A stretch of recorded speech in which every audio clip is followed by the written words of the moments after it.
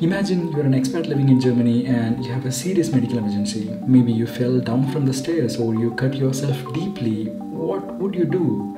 Having personally experienced a back injury that almost left me paralyzed one fine morning, I truly understand what you feel. If you're in Germany, even as a tourist, you can always dial 112 for free from any mobile network for an ambulance. They will take you to the nearest hospital's emergency department.